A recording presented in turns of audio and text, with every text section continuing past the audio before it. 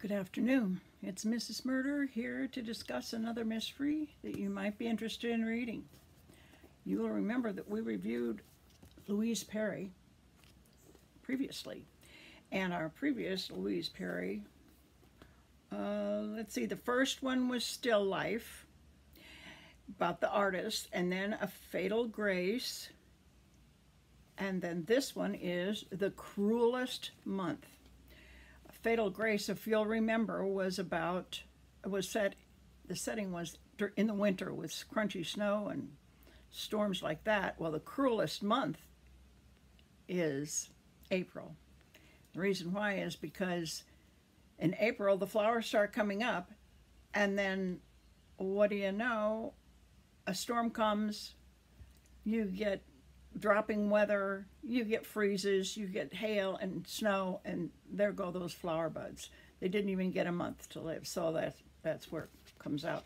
I'm not going to give all the clues away in this book, why this is a cruel month.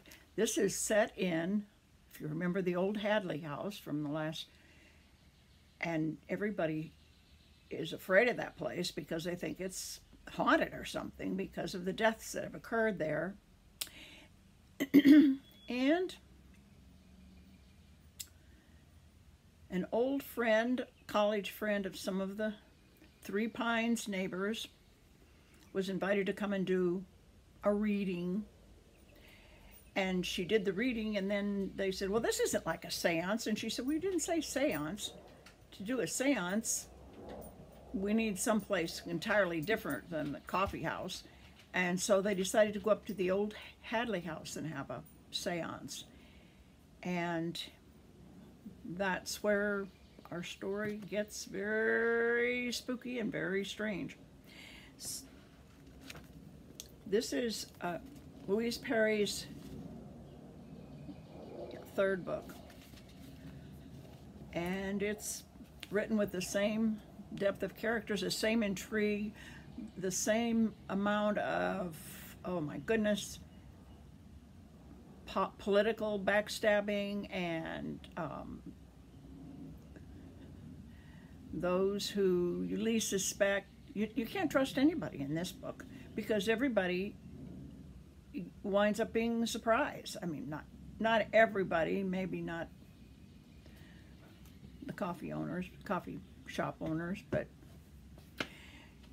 you'll enjoy reading and finding out who caused this latest murder.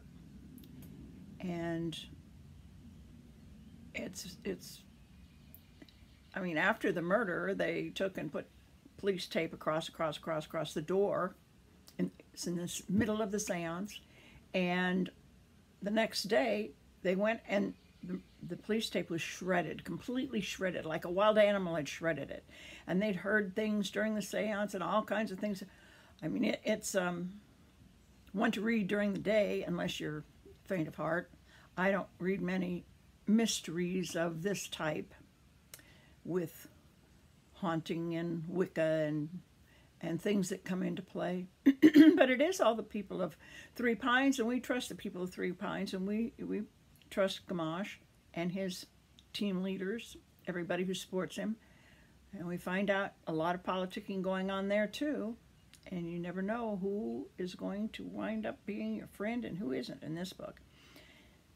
If you pick this one up, it is the fourth in the series. And then we have the next one I'm already reading, A Rule Against Murder. You know, Gamache, Inspector Gamache, just loves rules. And we'll have to see what, yes, this is the fourth book. We'll have to see what rule he comes up with this time. I'm not going to give away a lot of the things that occurred in the last book because they're unbelievable.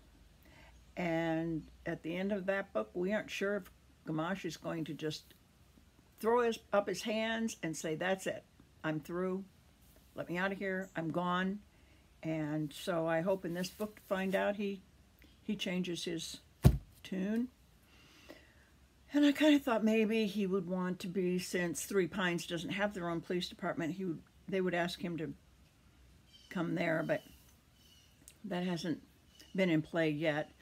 We get more information about his son and his wife and the babies, and they've moved to Paris, and his daughter, and so there's some family ties there. But the mystery will keep you reading to find out what this haunted business is all about and what this Wicca business is all about. Enjoy, and it's a little bit different. We'll see a rule against murder, what happens in the next installment of this series. They are freestanding. You can read one alone and get the whole story in that book. You just don't get some of the backstory on some of the characters. But you're familiar with that, so have a good read, enjoy it, and until next time, bye.